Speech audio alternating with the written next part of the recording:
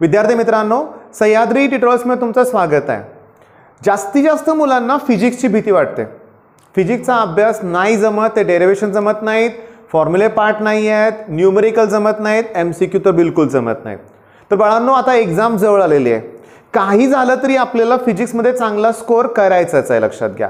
आता मी ऑब्झर्व केलंय की मुलगा जेव्हा फिजिक्सचा अभ्यास करायला बसतो ना, तो फक्त आणि फक्त थेअरीचा जास्त विचार करतो आणि थेअरीमध्ये पण तो फक्त डेरिव्हेशन्स करतो। म्हणजे फॉर्म्युले जे डिराईव्ह करायचे असतं ना, तेच करत बसतो, लक्षात घ्या। ओके, काय हरकत नाही, डेरिव्हेशन इम्पॉर्टंट असतातच, लक्षात घ्या। पण यात होतं काय की मुलांचे फॉर्म्युले पार्ट नसतात। आता मी तुम्हाला काय सांगतोय बघा, आता या व्हिडिओमध्ये मी तुम्हाला काय हिंट देणार आहे, ओके, काही ट्रिक्स सांगणार आहे म्हणूया आपण। हा व्हिडिओ बेस्ट असणार आहे, लक्षात घ्या। तुम्हाला आवडला तर लाईक करायला विसरू नका आणि जास्तीत जास्त तुमच्या मित्रांबरोबर शेअर पण करा, जेणेकरून फिजिक्सची भीती असेल तर दूर व्हायला पाहिजे। मी तुम्हाला खरं सांगू का, तुम्ही फक्त फॉर्म्युले पार्ट करा प्रत्येक टॉपिक मधले, एकूण एक फॉर्म्युला तुम्हाला आला पाहिजे, लक्षात घ्या। मी तुम्हाला गॅरंटी देतो, फॉर्म्युले तुमचे पार्ट झाले ना तर प्रत्येक न्यूमेरिकल इझी आहे। तुम्हाला माहिती आहे, क्वेश्चन बँक मधले प्रॉब्लेम तुम्ही बघितलेत का? लॉग टेबलची गरजच लागत नाहीये, लक्षात घ्या, एवढे सोपे प्रॉब्लेम आहेत। आणि न्यूमेरिकल जमले ना तर एमसीक्यू सुद्धा जमतात, कारण मॅक्सिमम एमसीक्यू मध्ये फॉर्म्युले सुद्धा विचारतात। सोपं न्यूमेरिकल असतं, लक्षात घ्या। मला सांगा, फॉर्म्युले पार्ट असतील तर ह्या दोन्ही गोष्टी जमतील। आणि सगळ्यात महत्त्वाचं VSA व्हेरी शॉर्ट आन्सर मध्ये सुद्धा छोटे छोटे न्यूमेरिकल आहेत। आणि अतिशय महत्त्वाचं की आपला पेपर म्हणजे काय पूर्ण थेरॉटिकल असतो का? नाही, फिजिक्स मध्ये 36 मार्काचे तर न्यूमेरिकल आहेत ना, की जे बरीचशी मुलं करतच नाही आहेत। तर माझी सगळ्यात महत्त्वाची हिंट किंवा तुम्हाला सजेशन काय आहे की फॉर्म्युले करा बाळांनो, फॉर्म्युले करा, तुम्हाला प्रत्येक गोष्ट सोपी वाटेल। आता मी काय करतोय ते नीट लक्ष द्या। मी मॅग्नेटिक मटेरियल हा टॉपिक घेतोय, सगळे फॉर्म्युले तुम्हाला मी एक्सप्लेन करतो आणि एकदा का फॉर्म्युले एक्सप्लेन करून झाले की मग आपण क्वेश्चन बँक मधले प्रॉब्लेम बघूया आपण। आता तुमच्या लक्षात येईल एकूण एक प्रॉब्लेम इझी असणार आहे। मग तुम्हाला हा व्हिडिओ जर आवडला, तसं मी प्रत्येक टॉपिकसाठी तुम्हाला ना फॉर्म्युल्याची एक लिस्ट तयार करून देईन, सेपरेट व्हिडिओ तयार करेन आणि क्वेश्चन बँकचे प्रॉब्लेम सॉल्व्ह पण करून घेईन।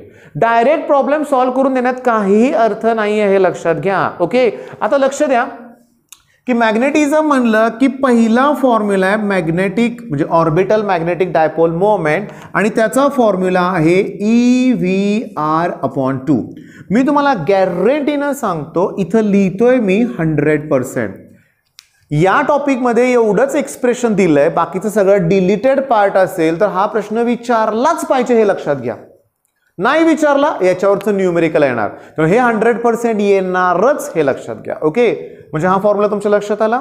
ओके, आता तुम्हाला माहिती आहे सगळ्यांना की याला जर मी m न डिवाइड केलं आणि m न मल्टिप्लाय केलं, मास ऑफ इलेक्ट्रॉन, बरं का, लक्षात घ्या, इथं ME लिहा वाटल्यास, मास ऑफ इलेक्ट्रॉन, तर काय होणार?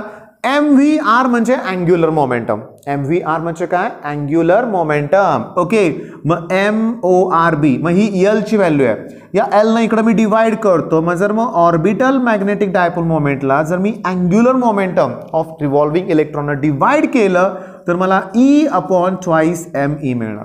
ओके, आता मी तुम्हाला सांगू का, हा आहे गायरो मॅग्नेटिक रेशो, याच्यावरती न्यूमेरिकल येऊ शकतं, याच्यावरती व्हेरी शॉर्ट आन्सर मध्ये याची व्हॅल्यू फाइंड आउट करा असं येऊ शकतं। ओके, याच्या डायमेन्शन्स विचारल्या जाऊ शकतात, SI युनिट विचारलं जाऊ शकतं। तुमच्या लक्षात आलं का? आता फॉर्म्युला माझा पार्ट आहे, E म्हणजे चार्ज आहे, तो कूलोम असणार आहे, मास kg म्हणजे कूलोम पर kg, किंवा kg इनवर्स पण लिहू शकता तुम्ही, आलं का लक्षात? ओके, समजून घ्या। मग हा फॉर्म्युला कोणाचा आहे? Gyro magnetic ratio. त्याच्यानंतर ना कॅपिटल M लिहितोय मी, मॅग्नेटायझेशन। मी सांगतोय काय बघा, इथं पण मी लिहितोय 100%। याचं रिझन आहे, MCQ, VSA, 2 marks question, 3 marks question, 4 marks question मध्ये तुम्हाला प्रत्येक ठिकाणी क्वेश्चन बँक मध्ये मॅग्नेटायझेशन आहे। मग मॅग्नेटायझेशन म्हणजे काय रे बाळांनो? It is a ratio. कशाचा रेशो आहे? की net magnetic dipole moment to the volume, to the काय सांगा? व्हॉल्यूम। आता माझं ऐका, V म्हणजे व्हॉल्यूम, बरं का। आता जर सिलेंड्रिकल ऑब्जेक्ट असेल तर फॉर्म्युला असा येणार की mnet/a/L, कारण क्रॉस सेक्शनल एरियाला जर लेंथ ना मल्टिप्लाय केलं तर सिलेंडरचा व्हॉल्यूम। आता आपण लहानपणापासून सिलेंडरचा व्हॉल्यूम काय पाठ केलाय? πr²h। पाय स्क्वेअर म्हणजे कोण? एरिया. आणि ती जी एच आहे ना तीच लेंथ ना, म्हणजे ए इंटू एल लक्षात ठेवा. पण समजा क्युबॉइड असेल, पॅरलोपाइप्ड असेल, त्याची लेंथ वेगळी असते, ब्रेड्थ वेगळी असते, हाईट वेगळी असते. मग त्यावेळेस बाळांनो व्हॉल्यूमचा फॉर्म्युला काय येणार? एल इंटू बी इंटू एच. बरोबर आहे. आता मला सांगा डेन्सिटीचा बेसिक फॉर्म्युला काय? Mass upon volume. मग डेन्सिटी जर मास अपॉन व्हॉल्यूम असेल तर व्हॉल्यूम म्हणजे काय येणार? Mass upon density. म्हणजे मी असं करू शकतो की एम नेट, बघा व्हॉल्यूमचा फॉर्म्युला मास अपॉन डेन्सिटी. मग मी इथं मास लिहिल आणि अपॉन लिहायच्या ऐवजी इथं डेन्सिटी लिहिल. आलं का लक्षात तुमच्या? आणि अजून एक आहे एमचा formula susceptibility into H, intensity of magnetic field. आणि इंटेन्सिटीचा फॉर्म्युला असतो N, number of turns into current. म्हणजे मी याला असंही करू शकतो x, number of turns into current. आता हा सेक्शन किती इम्पॉर्टंट आहे सांगा बघू. 1 2 3 4 5 6 फॉर्म्युले आहेत. कशाचे? फक्त आणि फक्त मॅग्नेटायझेशन. डेफिनेशन काय? It is a ratio of net magnetic dipole moment to the volume. Unit काय? Ampere per metre. Ampere per metre. तुम्ही त्याच्या डायमेन्शन्स करा बरं का बाळांनो, त्याच्या काय करा? डायमेन्शन्स. मग हे तुमच्या लक्षात आलं फॉर्म्युला. ओके. आता नेक्स्ट फॉर्म्युला मी जे देतोय तो लक्ष द्या. आता समजा सोलेनॉइड आहे, हे तुम्हाला दुसऱ्या टॉपिकमध्ये मॅग्नेटिक इफेक्टमध्ये पण आहे की सोलेनॉइड असेल तर त्या ठिकाणी बी नॉट जे असेल मॅग्नेटिक फील्ड असेल त्याचा फॉर्म्युला असतो mu 0 N I. Mu 0 N I. आता त्या सोलेनॉइडमध्ये जर मी रॉड घेतला तर तो सुद्धा कॉन्ट्रीब्यूट करेल, त्याला मी बी एम म्हणणार आहे. आणि that equals to mu 0 into M. Mu 0 into काय सांगा? एम. ओके. जर टोटल आपण विचार केला बी, दॅट इक्वल्स टू, मग मला काय करावं लागेल? या दोघांची ॲडिशन करावी लागेल. B0 प्लस बी एम. समजून घ्या बरं का बाळांनो, लक्षात घ्या. आता बघा मी काय लिहितोय. B0 ची व्हॅल्यू कोण आहे? म्यू 0 एच लिहितो तात्पुरतं. एन आय म्हणजेच एच बरं का, प्लस म्यू 0 एम. मग बीचा पहिला फॉर्म्युला मी लक्षात ठेवलाय. म्यू 0 मी कॉमन काढतो आणि आत येणार एच प्लस एम. ओके. पहिला फॉर्म्युला लक्षात आला. ओके. आता इंटूचं मी अपॉन करतोय की बी अपॉन म्यू 0, ठीक आहे, प्लस एमचं मी मायनस एम करतोय, मला एच ची व्हॅल्यू मिळेल. असा एक फॉर्म्युला मला मिळाला. ओके. बी म्हणजे मॅग्नेटिक इंडक्शन, एच म्हणजे मॅग्नेटिक फील्ड इंटेन्सिटी, एम म्हणजे मॅग्नेटायझेशन. हा ते स्मॉल एम बिलकुल काढायचं ना, कॅपिटल तर कॅपिटलच काढायचं आहे, लक्षात घ्या. ओके. अजून फॉर्म्युला आहेत बरं का बाळांनो, झालेलं नाही आहे. आता मी काय करतोय बघा, चला ह्या एम ची व्हॅल्यू टाकतो ससेप्टिबिलिटी इंटू एच इथं. मग मला बी इक्वल्स टू मिळणार आहे म्यू 0 एच आणि इथं ससेप्टिबिलिटी इंटू एच. या दोघातून एच कॉमन काढता येईल. मग मी लिहितो बी equals to mu 0 H me common काढून शेवटी लिहितो, म्हणजे 1 प्लस ससेप्टिबिलिटी आणि इंटू एच. तुम्हाला सांगू का 1 प्लस ससेप्टिबिलिटी म्हणजेच रिलेटिव्ह परमियाबिलिटी. रिलेटिव्ह परमियाबिलिटी म्हणजे मला बी equals to mu 0 into mu R into H मिळालं. पण बाळांनो म्यू 0 इंटू म्यू आर म्हणजेच म्यू असतं आणि इंटू एच मिळालं. हा पण फॉर्म्युला झाला, लक्षात घ्या. म्यू आरचा फॉर्म्युला इथं लिहितो की म्यू आर इक्वल्स टू काय सांगा? 1 प्लस ससेप्टिबिलिटी. 1 plus susceptibility. मी थोडंसं बाजूला सरकतोय, तुम्ही याचा स्क्रीनशॉट काढून घ्या. पण मी केलं काय रे बाळांनो? मी काय केलं? मी सगळे फॉर्म्युलाची लिस्ट तयार केली. ओके. म्हणजे मला तुम्हाला काय सांगायचं की फिजिक्समध्ये कुठलाही टॉपिक घ्या, हा तुम्ही डेरिव्हेशन्स करा.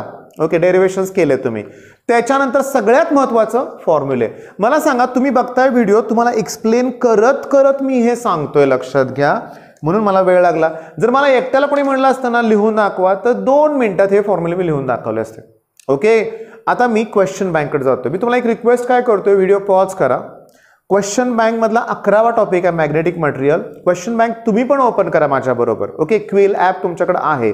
मग पहिला क्वेश्चन आहे बघा, magnetic susceptibility is given by. मला सांगा magnetic susceptibility is given by. Me formula असा लिहितो बघा, M equals to susceptibility into H. आहे का फॉर्म्युला? मग तुम्हाला मॅग्नेटिक ससेप्टिबिलिटी पाहिजे असेल तर मॅग्नेटायझेशनला एच न काय केलं पाहिजे? डिवाइड. बघा तुमच्या याच्यात की पहिलीच MCQ आपलं आन्सर बरोबर आहे. आता मी बरेचसे चॅनल बघितले, लक्षात घ्या की त्यांनी मुलांना क्वेश्चन बँक सॉल्व्ह करून दिले, पण ते कसे सॉल्व्ह करतात ते पण मी बघितलं. हा पहिल्याचा आन्सर डी आहे, AIC आहे, असं काही उपयोगाचं नाही आहे. मी तुम्हाला कसं प्रूव्ह करून दिलं, तुम्ही फॉर्म्युले पाठ करा, तुम्हाला MCQ जमणारच, न्यूमेरिकल जमणारच. बघा हा व्हिडिओ एंड होईपर्यंत तुमचा कॉन्फिडन्स वाढलेला असला पाहिजे. मला फक्त काय करायचं आहे, फॉर्म्युले पार्ट करायचं हे डोक्यात ठेवा तुम्ही. मग पहिली एमसीक्यू झाली. दुसरा क्वेश्चन बघा, रिलेशन बिटवीन रिलेटिव्ह परमिएबिलिटी आणि मॅग्नेटिक ससेप्टिबिलिटी तुमच्या समोर आहे 1 + x, म्हणजे relative permeability that equals to 1 + susceptibility म्हणूया आपण. आलं का लक्षात तुमच्या 1 + x. मग फॉर्म्युला कुठला बरोबर आहे, ऑप्शन डी करेक्ट आहे. फॉर्म्युले पार्ट करा, एमसीक्यू येणार. बरं याचा फायदा कुठं होणार आहे, सीईटीला होणारच, पण कष्ट घेतलं पाहिजे. मी तुम्हाला सांगू का, रोज सकाळी ठीक आहे जेव्हा तुम्ही अभ्यासाला सुरुवात कराल तेव्हा तुम्ही आता मॅग्नेटिक मटेरियलचे फॉर्म्युले लिहायला सुरुवात करा.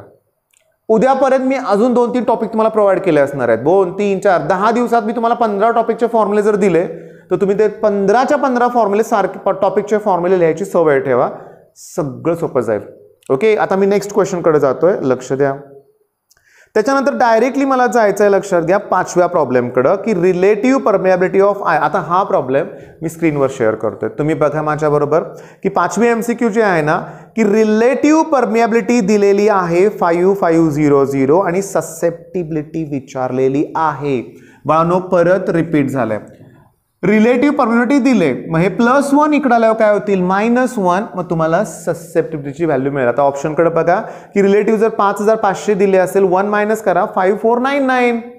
ओके, मग आता माझा आहे का एमसीक्यू पाठ करू नका, फॉर्म्युले पाठ करा. लक्षात घ्या. आता मी काय करतोय बघा, 6वी एमसीक्यू फळ्यावर तुमच्याबरोबर शेअर करतोय. लक्षात घ्या, वाचा तो प्रॉब्लेम.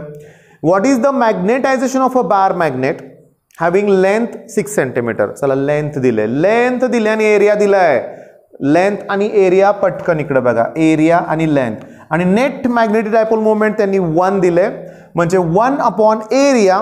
एरिया किती आहे सांगा, 5 सेंटीमीटर स्क्वेअर. ऐका एसआय युनिट नाही येते, मग सेंटीमीटर स्क्वेअरचं मीटर स्क्वेअर करण्यासाठी 10⁻⁻⁴ लक्षात घ्या, आणि सेंटीमीटरचं 10⁻².